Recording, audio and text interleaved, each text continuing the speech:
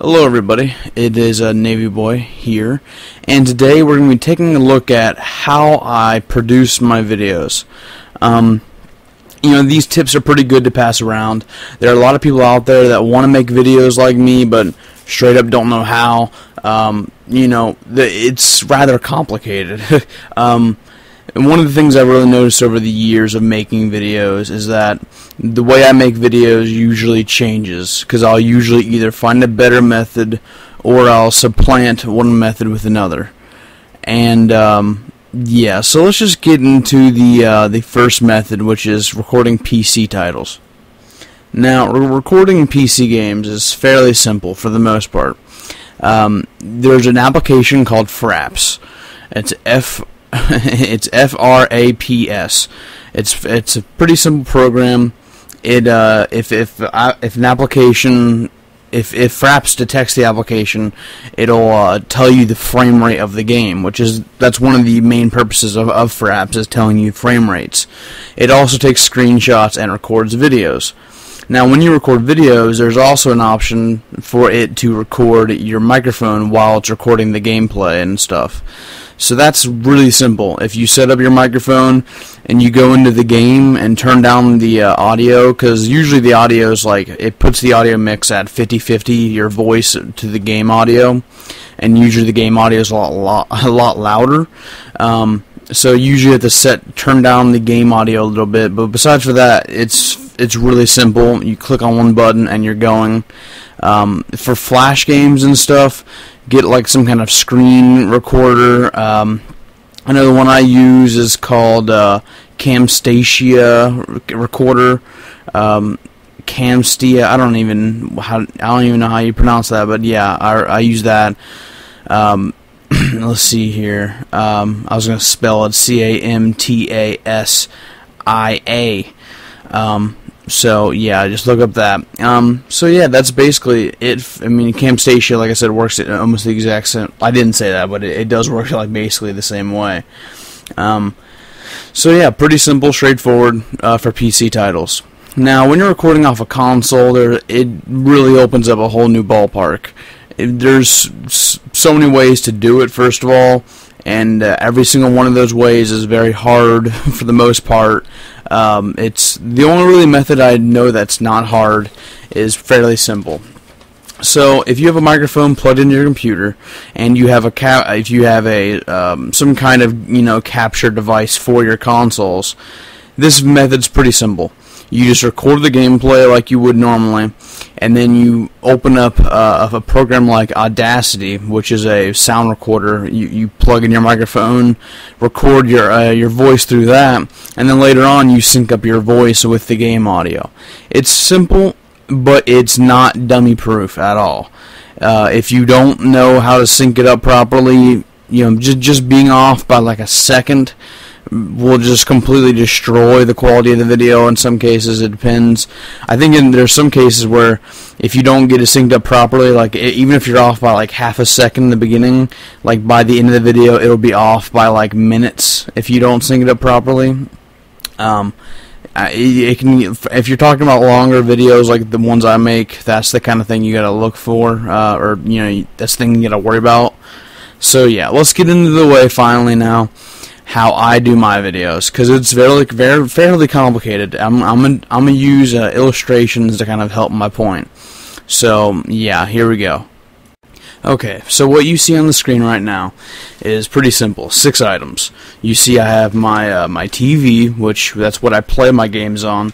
My consoles, I just use a 360 just for illustration purposes. A PC, just a normal PC, nothing really special about it. I have my MacBook, which, you don't have to have a MacBook, but you need another computer. Let's just say that. You probably are going to have 2 different computers of some sort to do this. And then lastly, you see, or not lastly, but you see my microphone up there next to the MacBook. And then down the middle, you see I have my Hava, which is my capture card. Now, any capture card will work with this. It's not that big of a deal. I recommend you have a capture card that records in Component. which component the video signal is sent across 3 RCA wires that are red, blue, and green.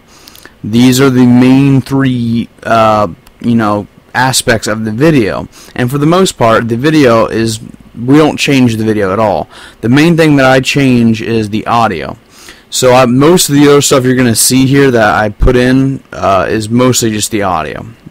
Okay, so yeah, let's just get into the next step here. Alright, so you definitely see some new items here. So the new items, the main ones, or I guess I might as well just say they're all main, but there's 3 new items here in the middle. So you have a splitter, and an audio mixer, and a router. So obviously also you see some connections being made here. So the first connection you'll see is from the 360 to the splitter. So what the splitter is it's a device that you can plug multiple inputs into, but then have one output. So in this scenario here you're seeing I only have one console, so you don't really need the splitter, but if you have multiple consoles like myself, you want to be recording PS3 and 360 and Wii or whatever, you need a splitter if you don't want to have to unplug and replug in all the cables every time you record a different system. Also, same thing for playing them. You'd have to do the same thing if you wanted to play them. So yeah, so the splitter, I have all 3 of my consoles plugged into that, and then there's one output. But what you see there are 2 outputs from the splitter. One is just the audio. So just the audio, the gameplay audio, that's it. The other one is just the video. So they're completely different. They're not tangled at all. It's just the audio coming out one cable, the video coming out the other cable, or connection. The video is actually 3 cables, and the audio is 2 cables. But yeah, so you see 2 connections going out from there. Now the audio of the game goes directly into my audio mixer, and the audio mixer allows me to adjust levels. So I can turn down the game audio if it's louder than my voice, or I can turn up my voice, or I can turn down my voice. I can do whatever. I can mix and match the different audio signals. So I have the audio coming in from the splitter into the audio mixer. That's just the pure game audio. And then you're going to see that I have the mic plugged into my MacBook, and then the MacBook sends out my voice out of that into the audio mixer. So now the audio mixer has 2 cables coming into it, basically. My voice and the game audio. So that's all it has right now.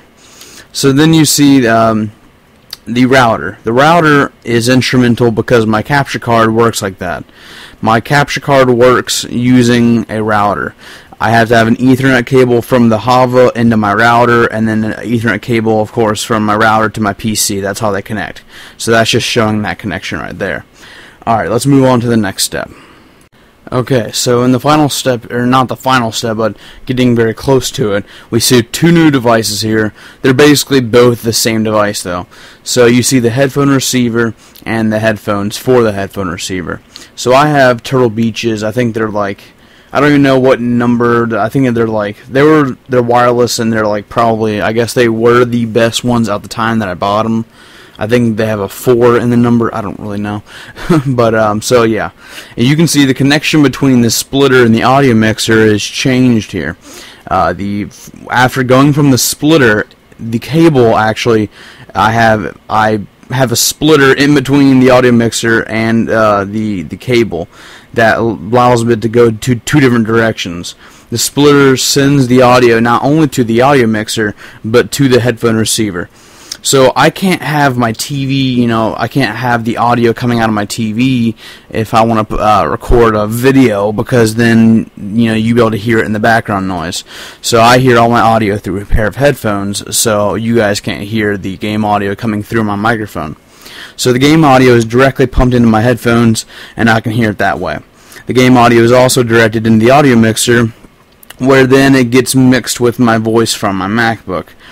So while that's all going, it goes into my audio mixer, and then you see the final audio connection out of my audio mixer into the Hava.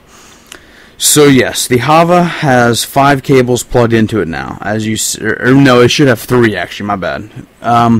So you see that it has the final audio going into it and the video from the splitter. So that's, I mean, that right there is the full video.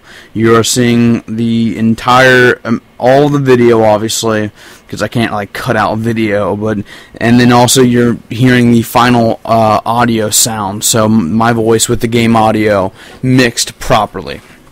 So yeah, the Hava has the full signal, it's connected to the PC, we're all good there.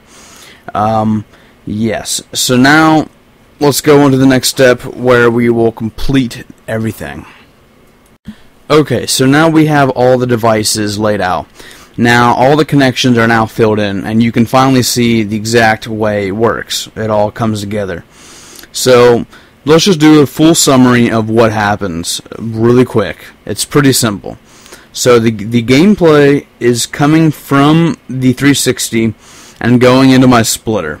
Now the splitter is receiving the full video and the full audio. So that's that.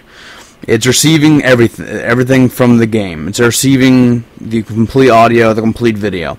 The splitter then actually does physically split between the video, which directly pipes into the Hava, which is my capture card, and then the audio goes into my audio mixer and to my headphone receiver. So as you can see, there is the headphones is what I hear, and it pumps directly into that pure game audio. I don't hear my voice whatsoever. And now the audio from the game also goes into the audio mixer where it's ready to be intermingled with my voice. So I speak into the microphone next to the MacBook, which the microphone is plugged into the MacBook, and then the MacBook pipes out my voice into the audio mixer. In the audio mixer, it gets intermingled with the audio of the game. Both of those are intermingled and mixed, and it sounds good, so you can hear my voice, but you can also hear the game. And then that pipes out into one connection from the final, it pipes out into the Hava directly. So the voice and the game intermingled pipes out into the Hava directly. Now, the PC, the purpose of it is just to record. It has a large hard drive. It records everything. It records the final video file that you guys receive. So it is piping it over my network through my router. My Hava is plugged into my router, and the signal of the Hava goes over my network connection through the router into my PC, where my PC records it using the software provided with my Hava. Now the Hava then has two cables finally coming out of it, which are the new cables. These are the direct audio and the final audio. These both go to the TV. So this is the complete video and the complete audio, including my voice. So that's why I don't listen through the audio through my TV or whatever, and I just, in fact, listen to it through the headphones, and I watch the TV for the gameplay. But I still have the audio going to it anyways. And that actually, in fact, this is kind of a little bit mistaken, because the audio now, instead of going directly to my TV, actually goes to my surround sound system. But I don't, just for simplicity's sake, I don't include that on here, because I don't listen to the surround sound when I'm playing either, because my voice is also coming through it. So yeah, and in the final step here, I will kind of sum it up a little better. Alright, so you should understand all the intricate ways that my voice and the game and all that have to intermingle and get put out to my PC. So here's just three final little things I want to talk about. So what I'm watching when I'm playing my game is on my TV. That's what I see. What I hear is piped through my headphones. So I'm watching on my TV and I'm hearing through the headphones. I speak into the microphone and that goes through the MacBook. So yeah, that's basically it. If you wanted to know, that's basically it. I mean, this design here has evolved so much over the years. How I've changed it intricately, just tiny little changes here and there. It has become this huge network that I actually have to keep a diagram of if I ever have to reconfigure it up, because literally, well, I think I don't have to do that now, but for instance, I reorganized my room, and that included me unplugging everything and like putting it in a bunch of boxes. And when I got them all out of boxes, I had no idea what to do, and I had to figure it out all over again. So that's why now I have a diagram. So in case I ever forget, then I know. So yeah, that's basically it. I just wanted to finally give that out for you guys. If you wanted to know, if you were curious, now you guys all know what I have to go through to record a stinking video for you guys. So yeah, thanks guys for watching, and I'll see you guys next time.